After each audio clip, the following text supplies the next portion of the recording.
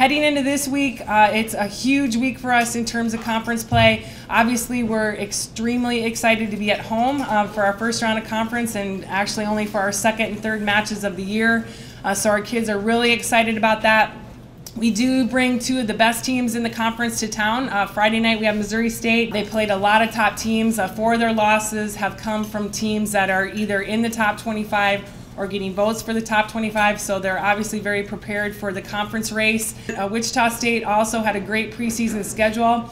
They beat top 25 Colorado State. They also went 5 games with both BYU and Tennessee, who are in the top 25, so they've played some of the best teams of the country.